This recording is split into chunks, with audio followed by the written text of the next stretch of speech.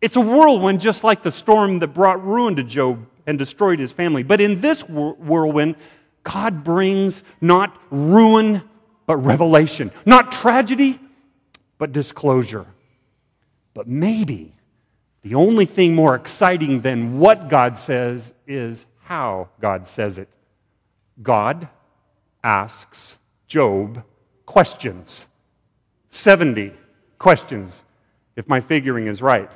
And in those 70 questions, he's basically asking Job, Job, how deep is your understanding?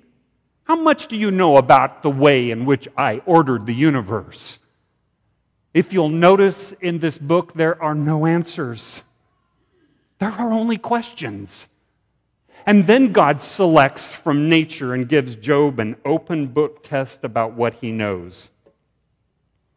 In chapter 38, verse 12, God asks, have you ever commanded the morning? No, I've appreciated it, but I've never commanded it. Job, just how intelligent are you? And then in verse 16, God says, have you ever entered into the sea or walked in the recesses of the deep? I'm afraid of the water. Have the gates of death been revealed to you? No, because if they had, I wouldn't be here to talk about it. Or have you ever seen the gates of deep darkness? How much do you know, Job? And later God asks, has the raindrop a father? Or who has created the drops of dew? From whose womb did the ice come forth? And who has given us the frost from heaven? God is saying, you need to think about it, Job. You're accusing me of being uncaring and unsympathetic, but I have to tell you, I have made a world to the depths of which you will never understand. It is running in perfect order and in flawless symmetry, and that's how much I love you. So then God turns to animals and begins in chapter 39 saying, Job, do you know the time the mountain goat gives birth? Have you ever observed a deer calving? And then my favorite from the Message, chapter 39, verse 19, beginning about the horse. Job, are you the one who gave the horse his prowess and adorned him with a shimmering mane? Did you create him to prance proudly and strike terror with his royal snorts? He paws the ground fearlessly, eager and spirited, and then charges into the fray.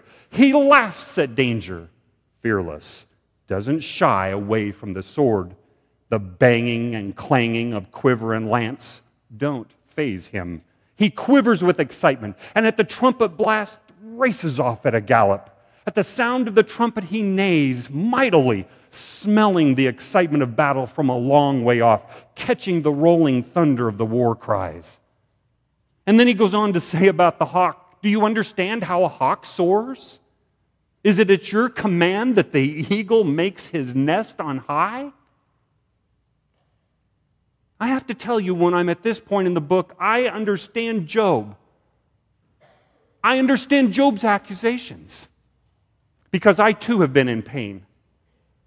I have been in physical pain, but I'll trade you that any day for the greatest pain of my past, and that is the suffering of emotional pain.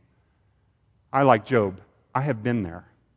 I have been there when the darkness was darkest. But what God is saying to Job by raising all of these questions is that I'm a God of infinite care and love, and if I have everything working order, could it be just reasonable that you're accusing me of something that's incorrect? So then God's second speech begins in chapter 4, verse 6 beginning. God again speaks out of the storm, and here through chapter 41, God answers the second accusation about control. Short version, Job has said to God, at best you're inept, and at worst you're incompetent. You have no real power to rule the universe. But again, to answer this charge, God speaks about animals. Two in particular are associated with life in the waters. And what you have to remember is that the sea, to the ancients, is a symbol of chaos, and these big animals are to be considered as some kind of super symbols of the chaos of life. God is saying that if I control these animals, then the world is not chaotic. And the first creature is portrayed as Behemoth. Behemoth. Most scholars would say this is a hippopotamus. The hippopotamus is known to inhabit all of Egypt and Africa, and today they come no farther than the second and third cataracts of the Nile River. But in ancient times, they lived in Lower Egypt. Another possible interpretation of Behemoth, a buffalo, a water buffalo. For in the Palestine of the second millennium BC, buffaloes were known to have roamed around the Lake Hula region just north of the Sea of Galilee. And there's some evidence that they were even grazing in the Jordan River Valley. So with these two possible explanations, may I again read to you from the Message, chapter 40, beginning in verse 15. I think Eugene Peterson has captured it well. Job is being talked to by God. God says, look at the land beast, Behemoth. I created him as well as you, grazing on grass, docile as a cow. Just look at the strength of his back, the powerful muscles of his belly. His tail sways like a cedar in the wind. His huge legs are like beech trees. His skeleton is made of steel, every bone in his body hard as steel. Most magnificent of all creatures, but I still lead him around like a lamb. The grass-covered hills serve him meals, while field mice frolic in his shadow. He takes afternoon naps under shade trees, cools himself in the reedy swamps, lazily cool in the leafy shadows as the breeze moves through the willows. And when the river rages, he doesn't budge, solid and unperturbed, even when the Jordan goes wild. But Job, you'd never want him for a pet. You'd never be able to housebreak him. God is saying, if I control them, then all of it is within my clutches. And therefore, evil is not just random. Then things don't just happen by mistake. And then to make the metaphor even stronger, in chapter 41, he calls another animal Leviathan. Leviathan, most commentators are willing to say, is the crocodile. God says of the crocodile, can you draw Leviathan out with a fish hook? Now, never you mind some of those channels that now show them doing that, because they have more than fish hooks.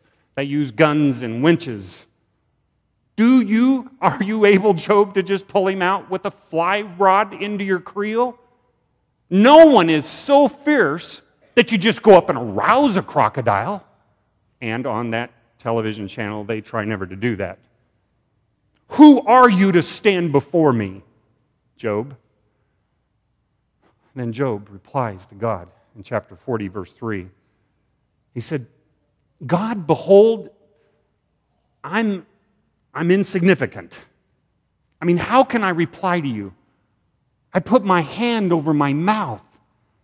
You do control nature and you do control the animals.